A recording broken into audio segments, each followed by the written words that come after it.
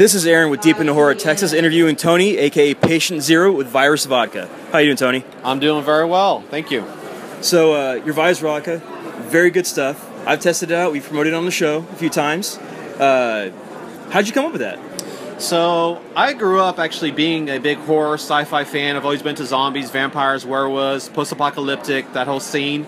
And I just happened to be in the beverage industry for the past 14 years. So what I did, I took what I loved growing up as a kid, combined it with what I do for a living, and created Virus Vodka.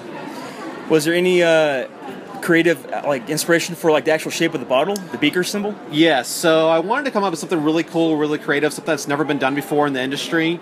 So I thought about doing a virus for the simple fact that whenever you become a zombie or a vampire or a werewolf, or even the post-apocalyptic scenario, all of that is derived from a virus. So I said, if I call this product Virus Vodka, I have to come up with a really cool packaging to fit that. And so I thought about a laboratory flask, hence an Erlenmeyer flask, and that's how we designed it. Awesome. So it was obviously the biohazard symbol is on the bottle. Was zombies kind of a big play into keeping this alive? Resident Evil, Walking Dead type stuff? Correct, yes. So right now, the whole zombies craze is on fire. We're definitely tapping into that. But yeah, we wanted to keep the biohazard, which is the hazmat logo. Yeah. We didn't tweak it at all, for simple fact that this hazmat logo is actually a royalty-free image, and you see this everywhere. So we didn't want to tweak it because we wanted to have that image so that when people see it in different contexts, it'll still remind them of Virus Vodka. Awesome, awesome. So one of the questions that we always ask some of our guests, growing up as a kid, you're obviously into horror movies. Correct. Which ones are your favorites? What are your go-tos?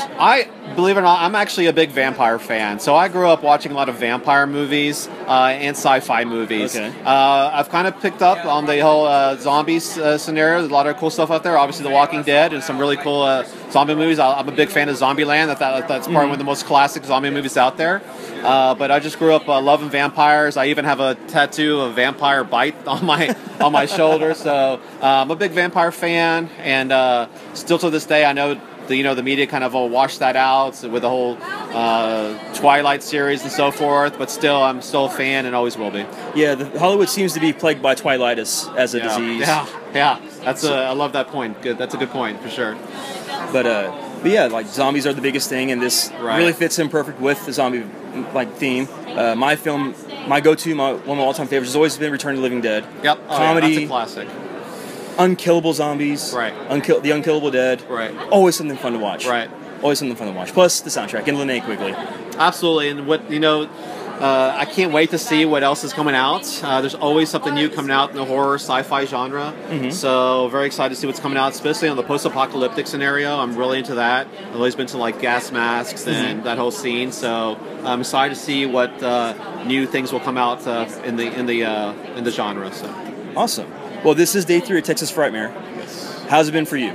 Phenomenal response behind the brand. The hotel, the convention did not allow us to sample or sell any of the product, but they were serving at the hotel bars. And the people who have tried it have come back to our booth and told us how much they love the product. Yes, we have a cool bottle. People love our packaging, but the juice inside is phenomenal. People have really come back and said, we really love the taste. It's really clean. It's really smooth. Actually, we just won 2 silver medals at the San Francisco World Spirit Competition. That's the most prestigious competition in the world. Awesome. So to medal at something like that, we were very proud about that. So have you met any of the names here, the celebrities here at Texas Frightmare? Yes, actually several of them have tried the product and actually have a couple autographed bottles from William Sadler, Nev Campbell, Sid Haig. I saw that picture of Elvira.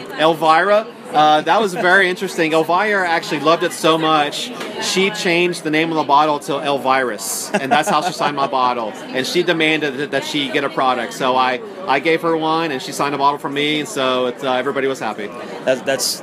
She looks good, sitting next to that bottle. She looks amazing. She looks like she did back when I was a kid and used to admire her. So for me to actually get a signed bottle by her was definitely an experience. I'm not gonna lie. Growing up, I saw her in the convenience store with the beer, with the Coors cutout. Yes. I borrowed one without the owners knowing about this, right. because Elvira.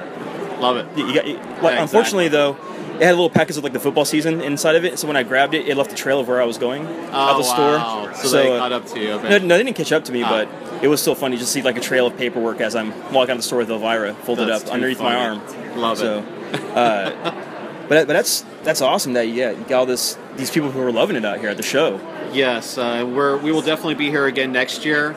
This has been an amazing show for us, just to really get the exposure out and let people know about Virus Vodka. Like I said, we've only been out for 4 months, so to be able to get out here and see and have the fans, this is our demographic, this is our crowd. Yes. So these are the people who are going to be buying Virus Vodka. So you found a good niche with this. You found a really good niche, and it's really blowing up. We've been promoting it, and we've gotten retweets. We've got people saying, "I tried it out because y'all mentioned it." They're buying more. So it's been a really good response from us. Beautiful. We appreciate you guys for that. We love the partnership with you all, and we'll continue to move forward with that. But so we're overwhelmed by the response, and we're excited about next year. So one last question. This is what we also ask another one of our guests. Okay. Are you a full moon person or a trauma person? I like both, but if I had to lean one way or the other, I would say full moon. Full moon? Yeah. Is that because he's here?